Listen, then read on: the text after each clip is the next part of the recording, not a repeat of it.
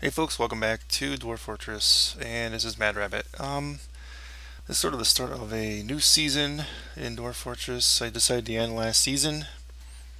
Kind of going most of my game playlists are going to now be like kind of individual fortresses again, at least for now. If I ever decide to go back and change that, well, we'll see. As you can see, we're still playing on this version down here, 3411. I created a new world. I actually used the design new world with advanced parameters to give me some more volcanoes because someone did suggest about Volcano Embark, which I sort of was hinting at a couple times. I had sort of thought about it. For those of you that want dwarfs named after you, please do let me know. Like I said in the last Dwarf Fortress video, to leave it in that one, but you can probably leave it in this one. It's fine.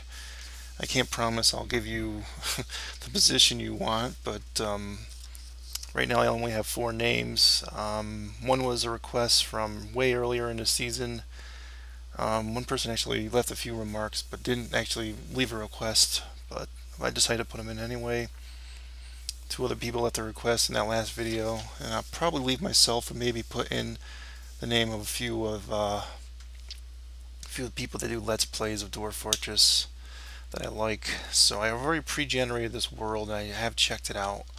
There's a few spots on it I like for volcanoes, and I'm gonna take a quick look here. Go in. Out of them, we'll pick a spot. Now there's initial Embark. I don't think I'll name any of our guys. Oh, I didn't keep my notes. Oh, I'm gonna have to go find them again. All right, let me pause here just to at least find the Embark I wanted here. Hold on. All right, I came back. Unfortunately, the only problem with this is it's a hot temperature environment, which I really have never done before, and kind of feeling that's probably not a good thing. I want to make sure I had a stream, the volcano, and some trees in it. So that was sort of the problem for finding the Embark, because there were several volcanoes. It was just I think I actually gotta enlarge the Embark area slightly. Okay, so it looks like we have fluxstone, clay, very deep soil, which is good, deep metals. Sort of would like shallow metals, but that's fine. Okay, we got a brook, heavily forested, so we should be pretty good. I think I'm going to embark here. Yeah, what the heck.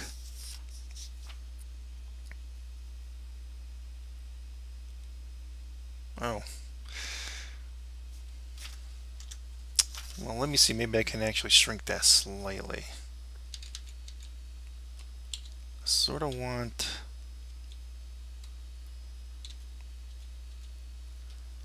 As long as they have... Oh, crap. I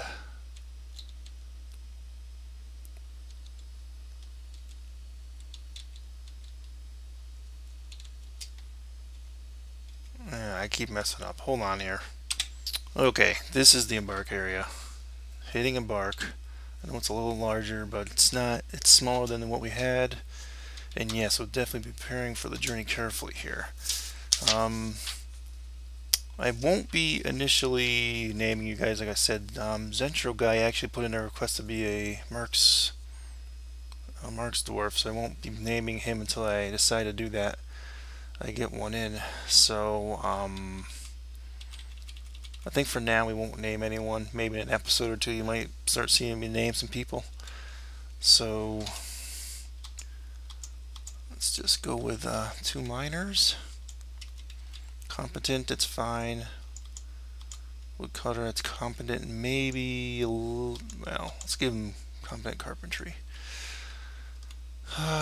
Mason, competent. Actually, let's go crazy with that.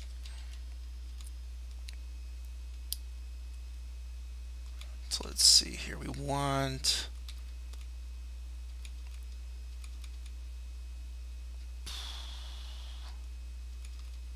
I like a mechanic. Let's do our grower. brewer, cook. Usually a cook comes in like in the first or second waves, or brewer. So they're going to actually give a little less in those two, and mainly be more for growing. Okay, this guy here will be kind of the oddball. He will do the mechanic. Let's do competent. And for now, it's sort of a stone grafter, but novice. Let's make adequate, just in case. I always like to have a guy that's got good appraisal skills at the beginning. He's usually the leader. Usually I try and max it out, and sometimes leader, if I want to actually make him the overall leader in the long run. I don't know if I want that though. It's nah, we'll wait on that. We'll not do that. Let's go for items here. Picks. We're not going to have an anvil to start. I'll pick one up in the initial trading, and we always get rid of this stupid wheelbarrow. A little bit fewer. Well, I'll keep buckets, but we shouldn't really need to worry about the things freezing over in a hot environment. Quivers. I don't know why they gave you so many quivers, but I'll go one less on that. Don't care about dimple cups because that's really mainly for dyeing your clothes. Cave wheat I do like a little bit more. And clump helmet spawn a little bit more. Actually, let's make sure we're at 41.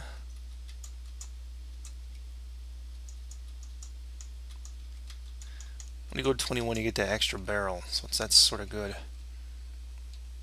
Bags, don't quite need that many bags. Keep those around for... Alright, so I don't bother to get a war dog, it's just too much. I could just always train one up after, so I get one male, female dog, male, female cat, one rooster, usually 5 or 6 hens. We'll do 6 for now. Alright, so what we'll be doing now is adding new items. Quickly take a look at this quickly. I don't think we're going to need much of this stuff. Could bring some gypsum powder from the get-go, just to have a little.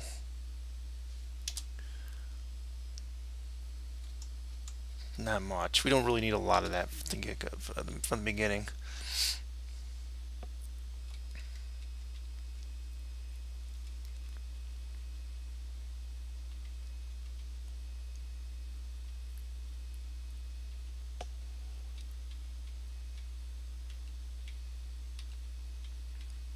Drinks. Yeah, that's probably what we'll do. 11.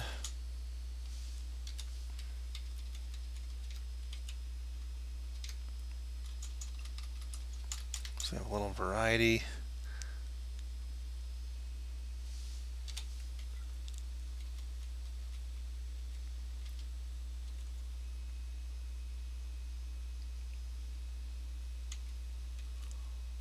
I don't know if you need a fishery for this right off the bat or not. So I don't know if I want to get turtles and lobster right now. I sort of like to raise some turtles and lobsters though. So what I do now is just get the cheap meat too. I have a price of 2 on it. What am I doing here? Oh, okay. Then you just get a bunch of them so that you get a barrel for each one. Unless they got rid of that exploit. I don't really think it's an exploit, but it sort of is.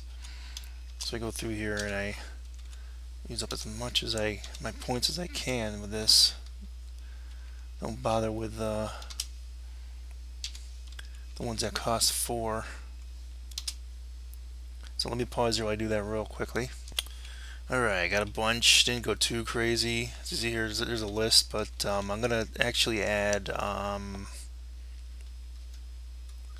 little more here for this stuff. Oh, 1 point left. 1 point spawn. Okay, good. So let's actually name the fortress. I typically like doing that.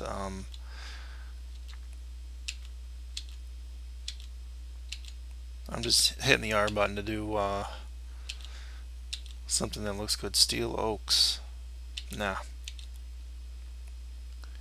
Furnace Law. Maybe.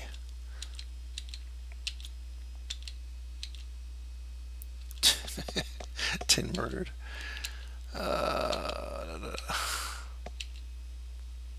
Scarletrocks. Good enough. Group name, just for prosperity's sake. The Humid Quake. Yeah, since we're in a hot environment and it works for me. Good enough. I guess we will embark. So hit the E button and we'll go.